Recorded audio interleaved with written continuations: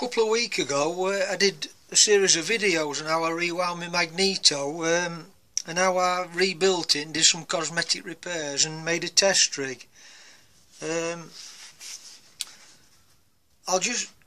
What I'm going to do in this video is I'm making a cam ring for the Magneto, and I mentioned at the end of my last video that I'd probably show you how I did it on my budget milling machine. Now, I've just mentioned the other videos. These are the other videos if you need to catch up on them.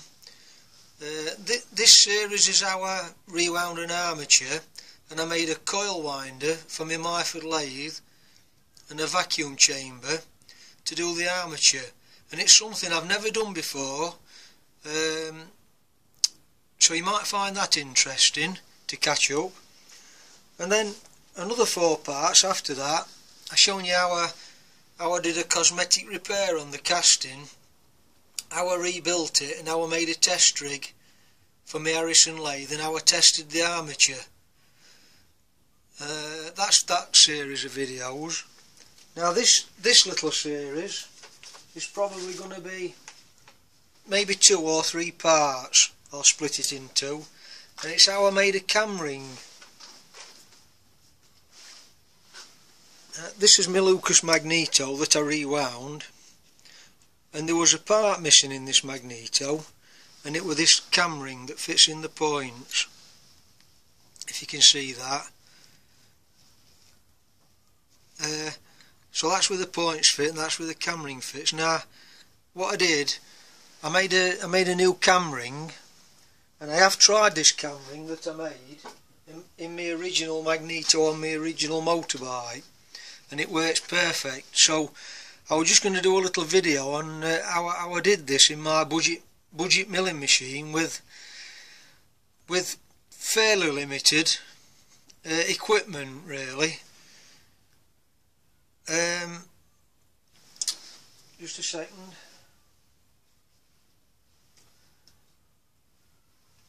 So what I'll do to start with, I'll show you how I managed to find out the sizes. Now, I've not got a Lucas drawing or anything like that.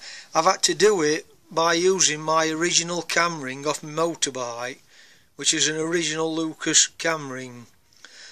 I know it may be slightly worn because it's had a few years in motorbike, but I think it's pretty accurate, because when I set timing up, it seems to be fairly accurate on both its lobes. So what I've done, I've made a fixture in my Myford lathe, and that's where we are at the moment. We're over at the lathe. I'll just show you this in a minute. I've made a fixture so I could calculate all these angles where these lobes fit in relationship to these slots. Now, this slot here is the peg in the Magneto, and the width of this slot works in coordination with this groove inside to get your advance and retard. So these lobes on this cam have got to be made precisely to the degree and to the thousandth of an inch. So when it's in the Magneto, as the points are going around with the armature, exactly when the magnetic flux on the armature collapses, that's when straight away after that, that's when the points need to be opening to get your maximum voltage, apparently. Now, I've done a crash course on Magnetos this last few weeks. It's not something I'm an expert on, but it's just something I've learned, and how I've rewound it and tested it and made this cam. So what I did then to get this complicated system here with all these angles and all these sizes, I'll just move drawing for a second. I've made this fixture for my Myford lathe. Now, what it consists of is it's really imitating my Magneto. I've got this fixture in lathe, and I've put a peg in bottom so it mimics the Magneto peg. And what happens is, my original cam ring off my motorbike fits into this fixture like so.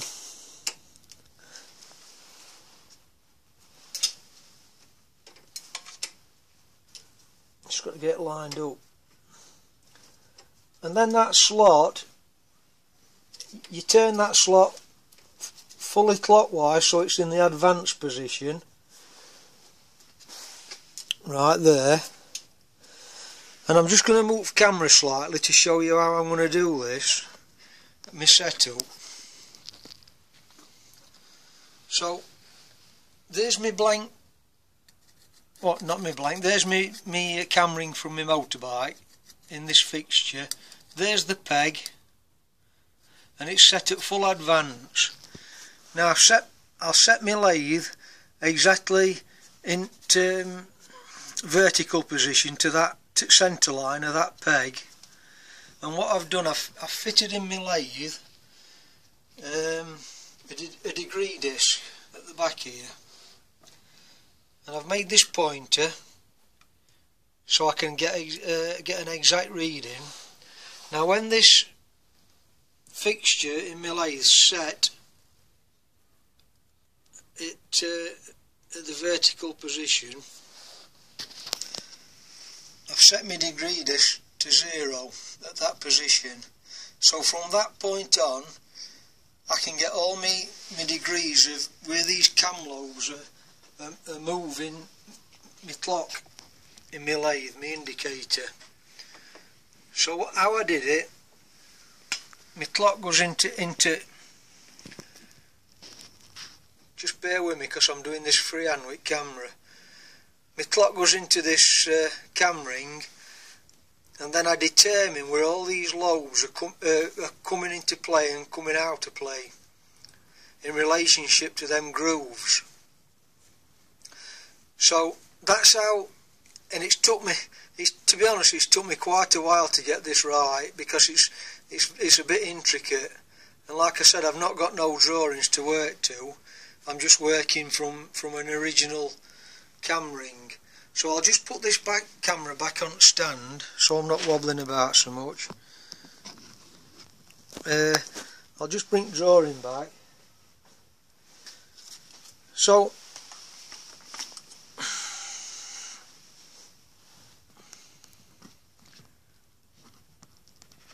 just reset this camera. So basically, to start with, I've made a blank ring, and it's the outside diameter is 1.875 inch and 7/8. Then I've bored the ring out to the cam lobe diameter, which is 1.575. Then I've put that, I'll just show you on cam ring, and I've put this counter bore in, if you can see that. I don't know if I've got camera right. I've put this counter bore in, and that counter bore is the size of the diameter for the clearance of the lobes, 1.655 diameter, and the width is let me get this right, 21/32 wide, the width. So I've made me blank, and what I shall be doing in part 2 of this, I'll show you how I milled it on my budget miller. And what you've got to do, you've got to get these cam lobes in the right position to where this slot is. Otherwise you don't get the your points opening at the correct time where magnetic flux collapses. So what I've done then, I've explained, I've made this blank, and the inside diameter of the lobe is there, so we've got a blank now, that diameter. Now I put it in my lathe I'll put it in my milling machine now. I'll set it up in miller, and what we've got to do, just a second. Right, what we've got to do then in milling machine, because this is not a straightforward radius here. You've got to machine this in four positions, well 6 positions really, but I'll just explain how I'm going to do it. To get these cam lobes at these degrees for opening and closing the points, I've worked these angles out, and I think I'm as near as damn it as could be to probably a Lucas drawing. I'm not going to say I'll be exactly right, but it's working in my bike fine, so I'm not far off. So I'm going to set this up now in my milling machine on my rotary table, and you can do it on a rotary table or by using coordinates. And what we're going to do is, I'm going to set my boring bar to 0.63 radius, which this is here, if you can see, and I'll show you how I did that. And then I'm going to cut four cuts in this ring, take that material out, move over on my coordinates, take this side out, and so on 4 points, and what that leaves you is this little bit in the middle. So then all you have to do is bring your spindle back to the centre, and instead of using these coordinates here of 0.096 and 0.173, we'll be using this radius size 0.1975 to move over to mill that centre bit out on both sides. So I'll just take you over to the milling machine now and explain where I'm up to on miller. Right, I'm over on milling machine now, and I'll just show you my milling machine. It's only a budget milling machine, and it's fairly old. I can produce accurate work on it, but there's a couple of methods you have to use to get that accurate work. I'm not relying on my dials no more, because obviously it's an old machine and screws are probably worn. So what I've done, I've fitted a vernier caliper to my quill, just a standard vernier caliper. I've fitted the same vernier caliper down to my x-axis. I was going to fit one on y-axis, but I've not got around to that. And what I do for accurate work and intricate work, I just use a clock gauge to get me Y positions. So I've set my chuck up on my homemade rotary table. That's another project for you. And where I'm up to now, I'm just going to put camera back down. Where I'm up to is I've just set my blank up in this chuck on rotary table. I know you can't see my clock from there, but I don't know if you can see it on that side.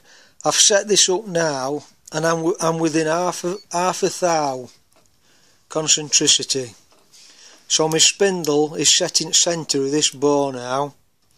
Now what I shall do now, I'll take my clock out. Oh, I've set my degrees to 0 on my rotary table, and I'm not going to be using my rotary table as such to get that material out. I'm going to be doing it using coordinates.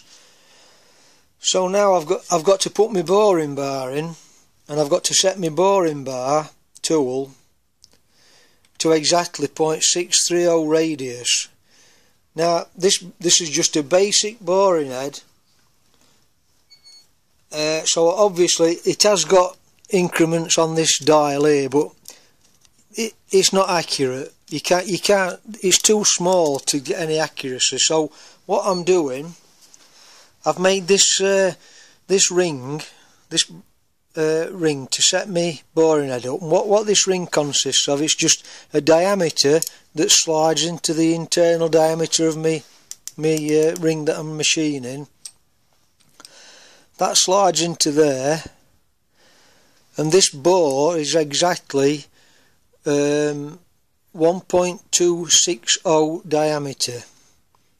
Well, it's not exactly, it's 0.1622 diameter, because what I shall be doing, I use a 2 thou feeler gauge, put my tool into this bore, and then I set me radius of my boring head to this bore using a 2 thou feeler gauge. So once I've got that feeler gauge just rubbing on my tool, I know my radius of my tool's then set to 0.630 radius. That's we're working in imperial system now, so that's 0.630, that's 1.260 diameter. Then what I shall be doing then, I've worked my coordinates out via a bit of trigonometry, if you can see on my drawing here. And what I shall be doing then is I shall be moving over, so we're working on this centre here. I shall be moving over 96 thousandths on the y-axis using my dial test indicator at the back here, and I shall be moving to the right 173 thousandths on my x-axis to get my position here, to get that position to machine this out here. If you can see that, that's mimicking my cutter. So what I shall do then, I shall cut that out and get the exact diameter that I need, move over my coordinates back to this point, cut this one, and so on. Move to that point, cut this one, move to that point, cut that one, and that will leave me a little bit of material in the middle there, left in. If you can see where radius that cutter's going to go. I need 3 hands here, just a second. So it's going to leave that little bit of material in. So what I shall do then, I'll set my spindle back to centre at job, and instead of moving over 173 thousandths, I shall be moving over 0.1975, which is the radius here. And once I've got that set there at 1975, I can then cut this out, and the same on the other side. So that's where I'm up to at the moment. I shall continue this in part 2 when I've got all my tool set and my cutter ready. So I think I've covered everything there, and I hope I've explained it properly, but I'll go through it all again as I'm machining the part. So anyway, thanks for watching, and I'll catch you in part 2 as soon as I can.